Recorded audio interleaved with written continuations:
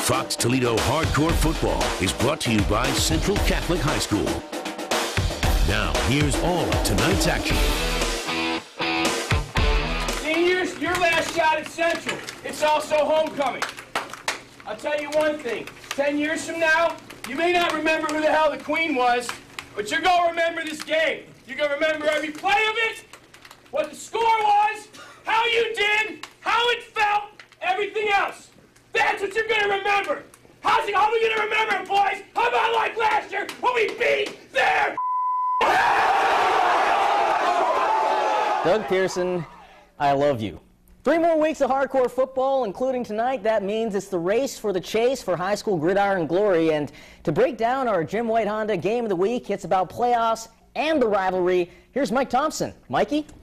Man, I got goosebumps just listening to Coach Pearson there. Now, if there was ever a must-win game for any team, tonight it fell on the shoulders of St. John's.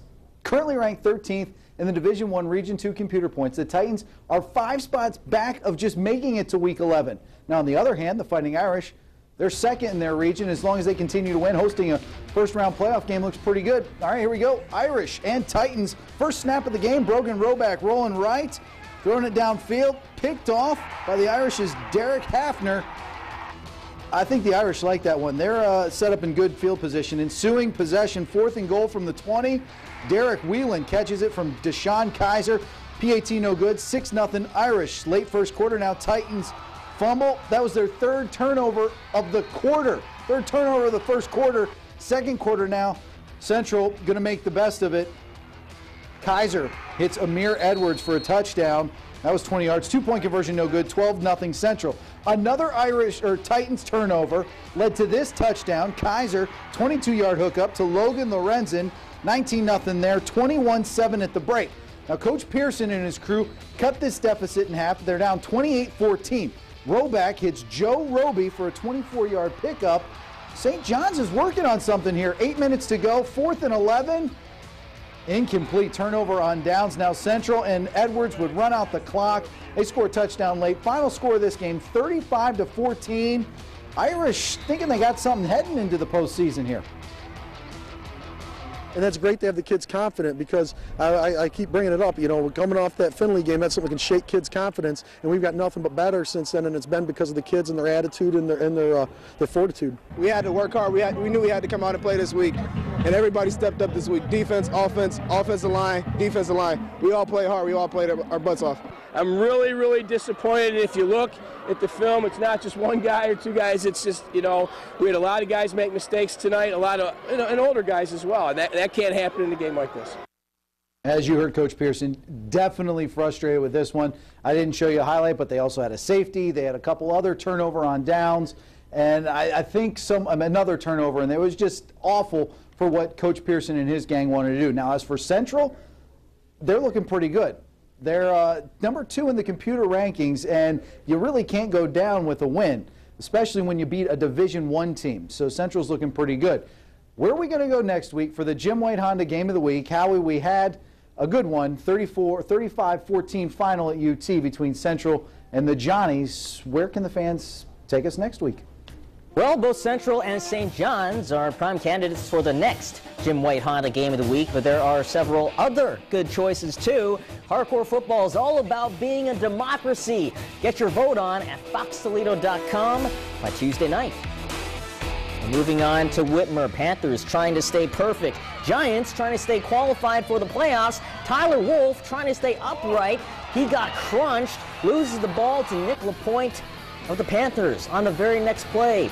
Leroy Alexander, this guy can move, moves into the end zone from 22 yards away. It's 7-0.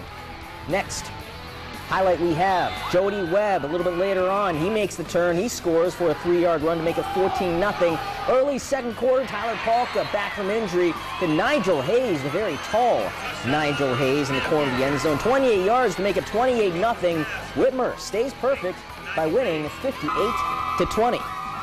And as the playoffs near, it's that time of year where league titles are decided. Southview could be in the driver's seat of the NLL if they beat Anthony Wayne tonight. And both teams need to keep winning for the playoffs too, especially the Generals. They're 10th in region. They told me last week playoffs are their priority right now over the league title. can't really say I blame them. Coach Macy's, he's all about getting his intensity on and getting that victory. Third quarter is Cougars leading 22-7. J.Q. Bowers getting his wiggle on into the end zone. 6 yards for 6, 29-7 Southview. Generals still fighting though. Josh Linke to Sam Bruno, streaking down the left sideline. 29-14. The Tubas for Anthony Wayne. Their band's pretty good. They were happy. Cougars, though, they were too much. Austin Valdez going one way, pass kind of going the other way to Nate Hall. Breaks the tackle there, and he keeps on going. 69 yards, and Southview wins it 36-14. Playing for it every week. Playing for it every week. You know, couple turns to go. A couple of teams to work hard to get ready for the next game. So we're just trying to stay healthy like everybody else is. You feel like you're getting better, you know, at the right time of the season? Well, you know, I thought a couple times we were getting better, and then I thought a couple times we were getting kind of crazy. And we're just getting the party started. More NLL ball coming up after the break. Playoffs, playoffs, playoffs. We break it down next on Hardcore Football.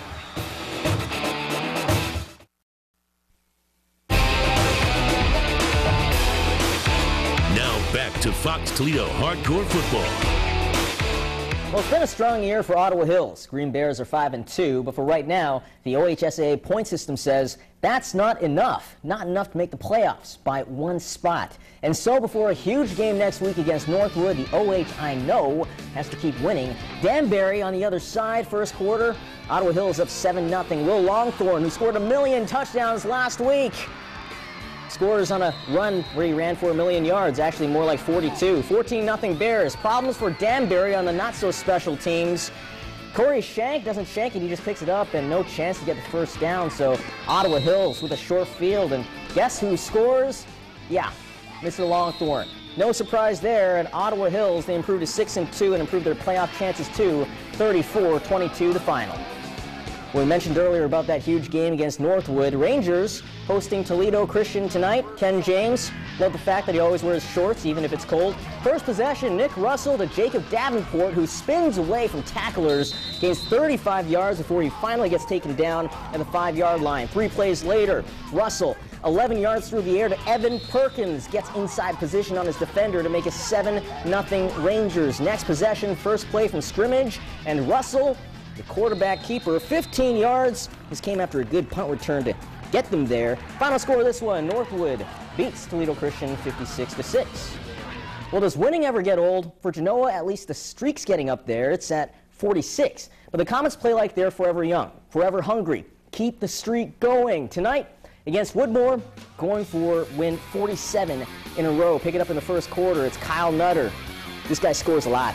Takes the pitch, and he takes the pitch 18 yards for the TD. 7-0 Genoa. Later in the first, they go to the air this time. Josh Breyer to the other Nutter brother. Things getting nutty in Genoa. Andrew Nutter, 25 yards, and a sliding catch. And later on, Brandon Roberts, who scored 5 times last week. 10-yard gallop for the score. Genoa wins it. Their 47th straight, 59-6. Back to the NLL. Maumee has some ground to make up to get to the postseason. The Northview's not a gimme game, not this year. First quarter, 1st and 10 from their own 12. This is a long quarterback keeper for Mr. Jay Schneider. By long, I mean 88 yards. Maumee up 7-0 after that. More from Schneider later. This time through the air to Dakota Fanning. Just kidding. Dakota Widenangle for the touchdown. 21-0 Maumee. Northview would score later. Corey Bowman runs it in to make it 21-7, but Maumee wins this big, 62-34. Out in Perrysburg, Yellow Jackets are 7th in region now, hosting Napoleon. Wildcats have played a lot of teams close, though. 2.5 minutes before half, Napoleon up 6-zip. Make it 14-0 after Skylar Anderson pounded it in. He also scored on the 2-point conversion. Perrysburg's turn. Second play on their drive, and Nate Walker tips it to himself. Interception. Sets up the Cats deep in Jackets territory. 5 plays later, they would take advantage. Jacob Plasman putting some touch on the ball. Tyler Miller comes down with it, 11 yards. Napoleon was up 21-zip at the break, and they beat Perrysburg. Huge win. Plasman crushing their playoff hopes, 34-15. Well, right now we're stepping aside, but when we come back, the brother of Jack Miller is getting similar big-time looks, and so we have some big-time visits coming up. Matt Miller is the subject of our Hardcore Recruiting Minute next on Hardcore Football.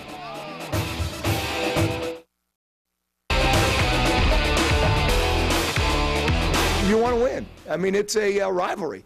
And as I've said before, I've been blessed in being in Auburn, Alabama, and Ohio State, Michigan, and this one, Toledo against a team down south. When you win that rivalry game, we could enjoy it for a good month before the bowl game. When you lose it, it gives you a sick feeling in your stomach for the next 9 months.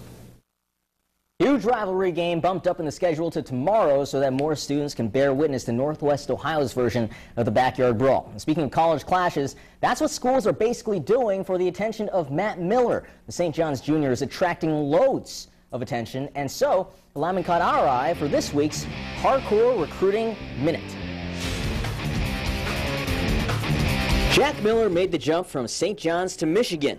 His brother Matt might follow in the same footsteps. Just been busy with a lot of visits. I've been all around Michigan, Notre Dame, West Virginia. I plan on going to Michigan State, Tennessee, and Wisconsin as well. So it's going great right now, and it's a lot of fun. So far, the junior lineman has an offer from Toledo.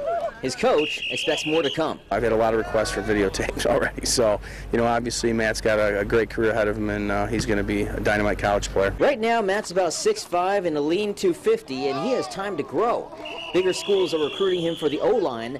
MAC schools are looking at him, it doesn't matter what line he plays. Campus lifestyle is big, the academics is big, the coaching staff is big, playing time is big. You know, there's all kinds of these different factors that go into it. So what you have to do is you just kind of try to balance them out and see which is the best spot for you. Michigan, in and of itself, is a great place, and I love it, and it's great. And having my brother there has exposed me to a lot of it, which is really cool. Obviously, I would love to go up there and play with Jack and be with him too, but you know, at the same time, you want to do your own thing. So while reuniting with his older brother isn't a given, it looks fairly certain it'll be Miller time for some big school somewhere. Well, opportunities knocking for Oak Harbor. They've lost 3 games, but they're playing Clyde tonight, a team in a higher division and a team that's second in their region at that higher division. That means it's a huge game. Oak needing to go for broke. Pick it up in the third quarter. Clyde's Brad Smith, no relation to the guy in the NFL, takes it 37 yards to the hizzy. Clyde up 28-0 comfortably, but Oak Harbor trying to rally because, like I said, Oak needing to go for broke. Alex Bergman taking it in from a yard away, 28-7. Then in the fourth, Brian Mallarney to Joey Mallarney. 10-yard score, but Clyde getting the win, 35-14. And if the playoffs started right now, Cary would play Hopewell Loudon. Guess what? They did so today, and it's only the regular season. They even got home field right, too. End of the second quarter. Tyler Tyree. Got huge shoulders, man. 16 yards, 21-7. 4 minutes left in the third. Cary's Austin Shannon takes it 59 yards. Speaking of large shoulders, what are those shoulder pads, huh?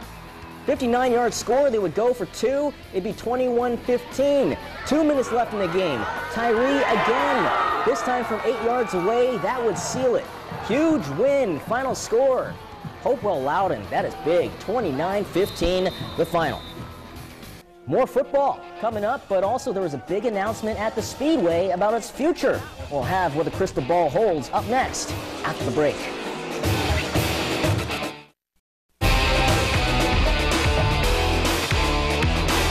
So at Toledo Speedway, we're going to provide seating for our fans and spectators that matches what's available at Michigan International Speedway.